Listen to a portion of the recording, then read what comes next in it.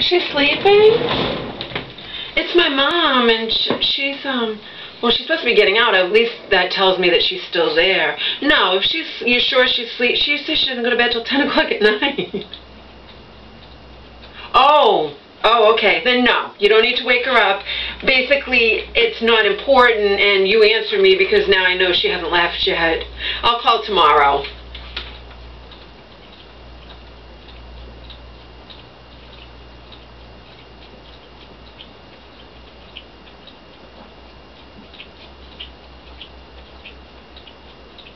Okay, I'll call tomorrow. Thank you.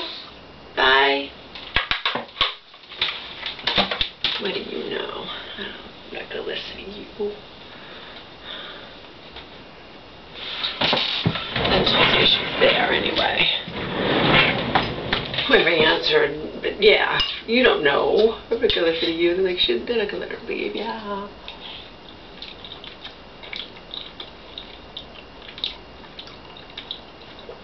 As far as I know, it's in the works. Like I said, when you're dealing with mental health, whatever, I mean, it can change in a heartbeat.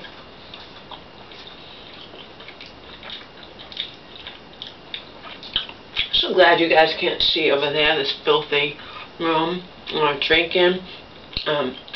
Luckily I eat most of them because they're relatively expensive. I mean, not really, but you know, because I order them off of Vitacost, but still. I don't want them wasted, and they all spilled out in my bag. But I think I'd eaten most of them. And then, I think I'd forgotten they'd spilled out of my bag. And make a long story short, they wound up on the bed. And on the floor. I think when I was looking for something or whatnot today. In any case, I'm glad you can't see the awful mess over there.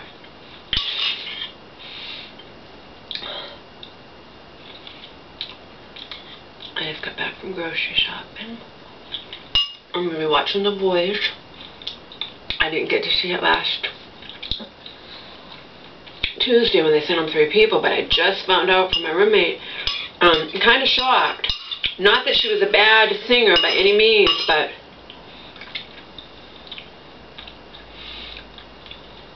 I'm shocked that I forget her name.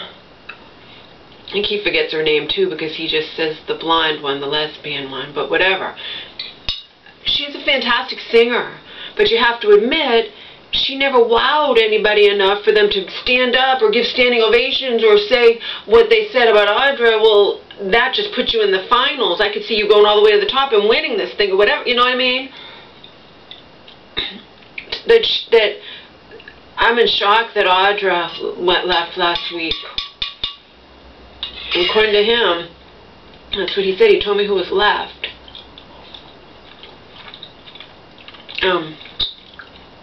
He didn't like how they performed last night. I didn't get to see it. I was not around. I was feeding mice in train stations, waiting for the bus that I had to wait an hour for because I was stupid enough to think those trains don't wait for anybody. You think you have time to run down a little bit so you can get closer to where you want to be when you get off and then you're close to the stairs. No, the doors closed on me and I only was going like a couple cars up. It was taking a split second and I was down there right when it arrived. It left like that. They don't wait. I don't know if they have a set time to wait, but I've seen them pay attention and wait before and even open the doors when someone's standing there. I didn't run at the last minute. I was already there. I was just trying to go down a little farther down the line in the cars and never do that again. From now on, I get on the very first open door I see because I had to wait another 15 minutes. And that 15 minutes was irrelevant except as it pertained to when I would arrive at my destination where I had to catch a bus that I missed within a minute or two and then I had to wait a whole other hour. Unbelievable. And had I not, like I said, live and learn, I won't do it again. But I was drinking I'd been drinking. I drank a whole pint of Svedka vodka. And then, when that was gone, I bought a Colt 45 Blast fruit punch.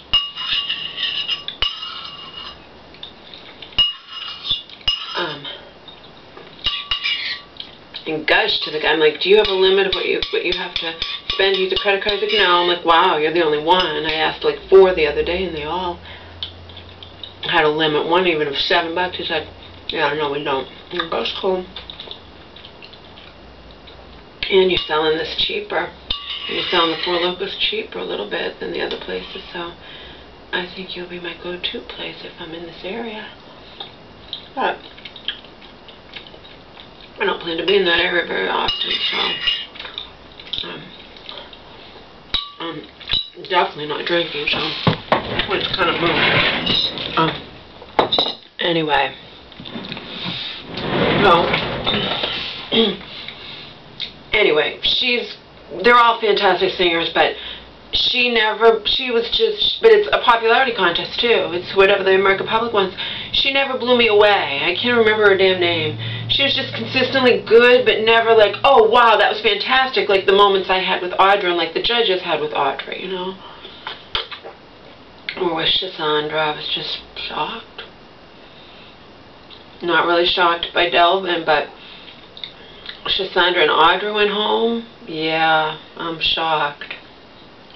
I'm shocked. I'm shocked, but whatever. So I didn't watch it last night. I watched them sing last Monday, but then Tuesday I was on my way to mail my mom's thing, you know, because I wanted it to get to her. You know what I mean? So before she left, and now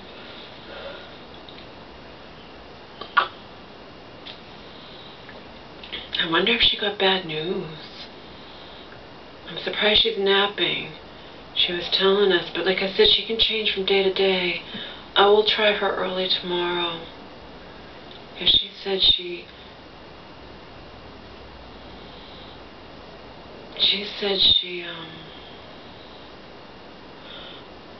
you know, was sleeping good, like going to bed at 10 and getting up at 7, so if she's napping, she may have, who knows, she may have had a relapse, I don't know. All I know is things change from day to day, because she sounded wonderful when she was in there, and then 2 days later she was horrible and she didn't even want to talk to me.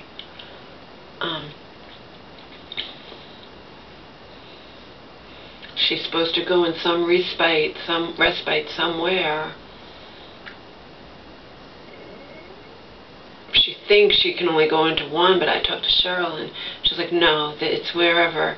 We'd prefer her to go to that one, but you know what? She has to take what she can get. At least she's out, and she won't be in there for very long, you know. But I mean, come on. She's been in these hospitals. You know, it's been over 3 months now. I'm sure she's going to be disappointed at this. You know, any disappointment's going to devastate her. Even if it says she can't go to the respite, she wanted to go in, you know.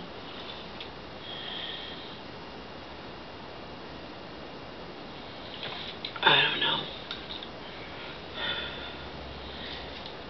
Oh, the voice is going to be on. The voice is only on an hour, though. I got to clean up this mess. You're like, you always say that, Laura, and you don't do it. No, I do it. I just do it slowly. But I definitely have to clean it up, because I'm not going to have sunflower seeds and pumpkin seeds on my floor. It's going to attract bugs. I hate bugs more than I hate cleaning.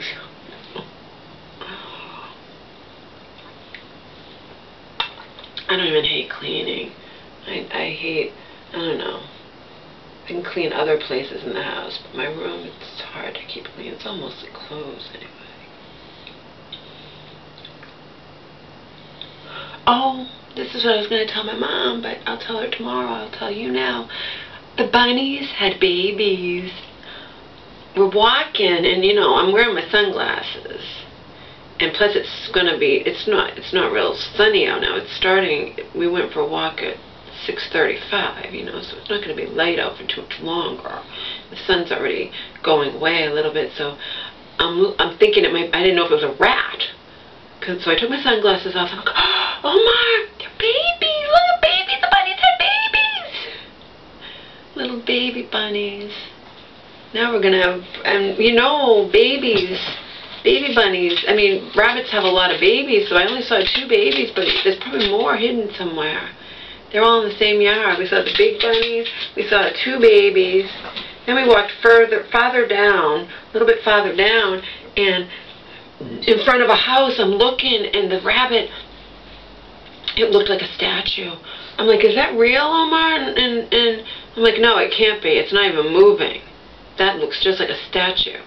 That's got to be a statue. And then I'm like, no, it can't be a statue, Laura. But in the end, it wasn't a statue. It was blew me away. It ran away when I walked by, and I was like, wow. Oh yeah, the bunnies had babies. There's going to be even more bunnies around. They're probably going to take over the neighborhood. I don't know. You know, bunnies have more babies, and there's going to be lots of bunnies everywhere. They were tiny, tiny, tiny little things. I didn't know that it was a rat. Although I get excited about any little animal I see. I saw chipmunks. Even if it was a rat, I'd be like, oh my, look, it's a rat. So, bunnies had babies, huh, Omar? Omar and my roommate's dog both had a nice, generous, you know, not too much, but, you know, I made today, let's see, 2 pounds of broccoli. How much carrots was there? I made a lot of vegetables. I made 2 big bags, put them together, but they're going to last. I'm going to put them in containers and they'll last, you know. But I gave them both a nice, you know, generous, but not too much portion of vegetables, broccoli and carrots. See, I share with my roommate's dog. I cleaned up his pen today. I've been keeping up with that. But it's give and take because my roommate took me to the grocery store, you know.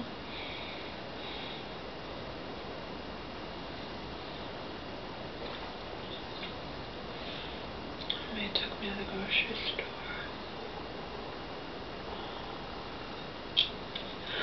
I don't offer him gas money because he's the type he wouldn't take it. I know he wouldn't take it. And the thing is, I make up for it in other ways. Like last time we went to the grocery store, I bought 6 things of dish detergent, see? So he uses the dish detergent too. I stock us up on paper towels and toilet paper and dish detergent and you know, that kind of stuff. So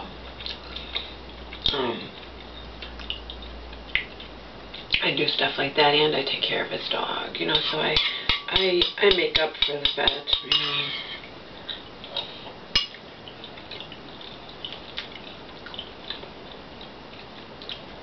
And I really don't ask him to take me that often. I stock up on stuff, you know. I stock up on stuff, so that's another reason I don't offer him gas money. We don't have that kind of relationship. I don't think, I would not offer him gas money. I don't think he would take it. He said before, you know, I don't mind taking you to the store, I'll take you wherever you want to go. I'm not going to offer him gas money. If I was asking someone to take me to work every day, you know, like take me somewhere every single day, then I definitely would offer gas money, but I don't need to go to any other kind of stores anymore, like Target and Walmart and all that crap, so. And I actually, in my travels of getting the stuff from my mom and mailing the stuff, and I went to Walmart, you know, in a different location, so. And I bought socks, you know, so. You just have to trust me on this one. I think he and I are friends. I think I'm not going to offer him gas money. But I buy other stuff to make up for not offering him gas money, you know what I mean? And he knows I do. He knows I buy other stuff. He knows I stock us up on stuff that, you know, normally we'd be splitting the cost of. And yeah, I do pay a lot less rent, but that has nothing to do with anything. That's irrelevant, because that is what he asked for rent, you know? He wasn't trying to find a roommate. He said people can afford that, but I don't know. He cared more about finding someone he could get along with and would get along with his dog and whatnot than, you know, someone who would pay half rent.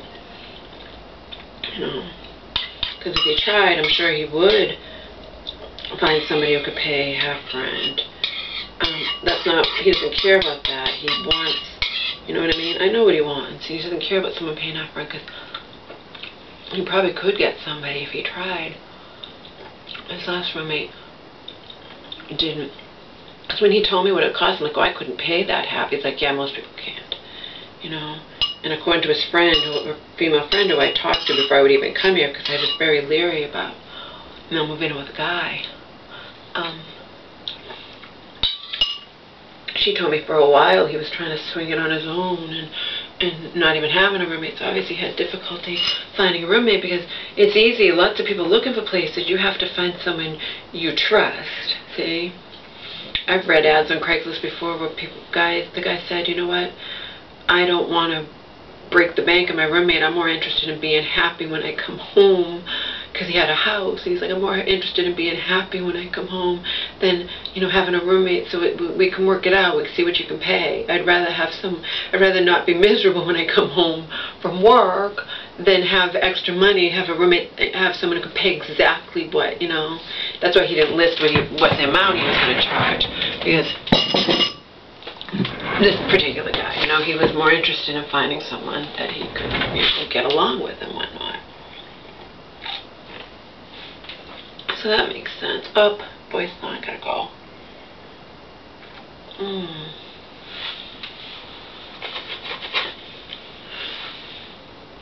So, I have voluntarily, you know, bought extra things, you know, and that was because I know that I'm paying a lot less rent and expenses, you know, than he is. And it also, you know, he also takes me places to the grocery store and whatnot, you know. But we also, like, he got stuff today at the store too, you know. This is his store that he goes to anyway, so it's all good. It's all good.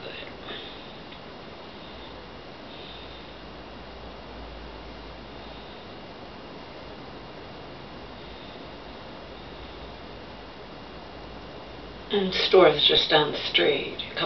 You know. Just trust me on this one. I'm not going to offer him gas money. I know he wouldn't take it, and I don't know. It's not because I can't afford it. I feel uncomfortable offering him gas money because he's such a cool fucking guy, and it'd almost be like an insult, you know. He told me, I'll take you anywhere, you know, I don't mind taking you to the store, take you whenever you want to go, but I don't take advantage of that. I really don't. A couple times when he wasn't around, more than a couple times. How many times have I walked to the store just down the street to get water, carried 1 gallon in each of my hands. So,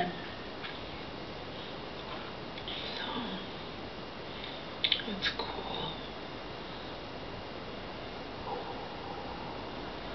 I don't know how long I'll be staying here, because truth be told, I really should. Of course, that could take years, but then sometimes it doesn't take years. It's a crapshoot. But then, if you don't want to, I don't want to live in any kind of bad section of anywhere. So, and I have a dog, so to get on Section 8, but Section 8 would be a much better thing for me because it only takes 1/3 of your income, you know. I'd be paying a little more than half of what I'm paying here, you know. So, One of my friends told me, you know, you don't know what's going to happen with him.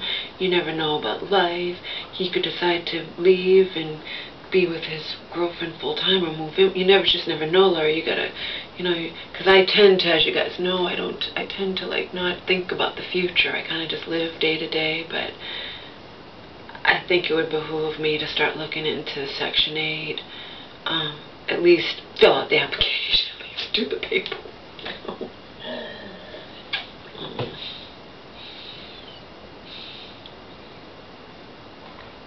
So I will call my mama tomorrow. First thing. Not first thing, you know, not right when she gets up. I'll maybe call her at 10 a.m. or something. Find out how she's doing.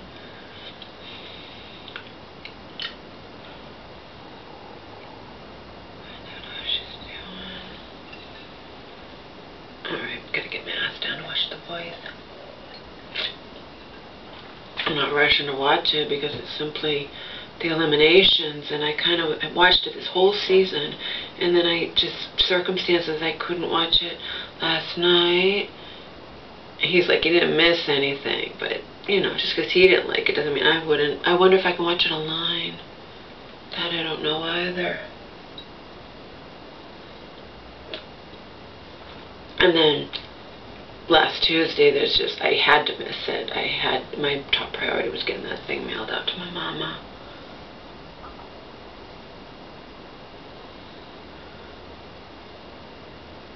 Of course, wound up not getting there in time anyway, so that was kind of ridiculous. And then I wound up going again on Wednesday.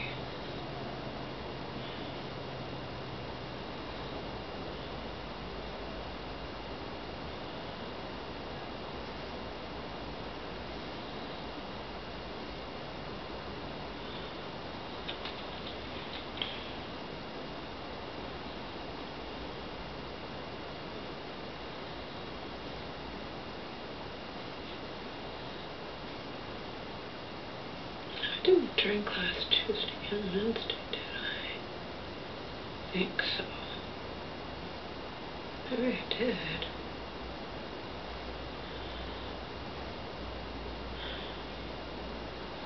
God, I can't remember.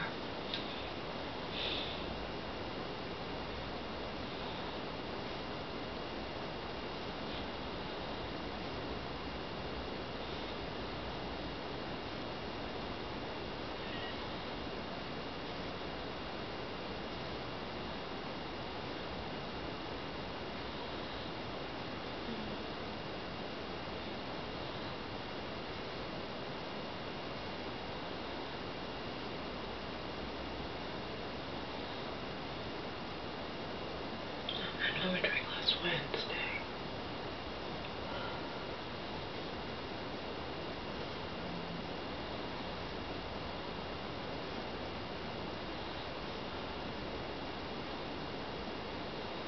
That's when I discovered things with the Forlocas and whatnot.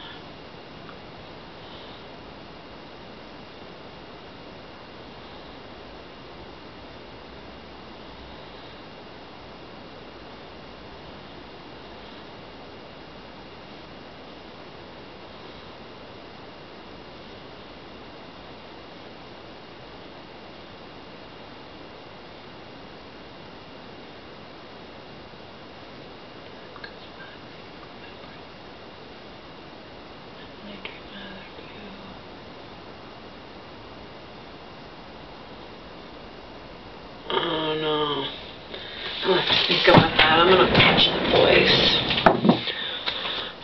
I'm sure I wrote it down in my Hotmail. I had to have. Or I can figure it out. I probably talked about it in a bit.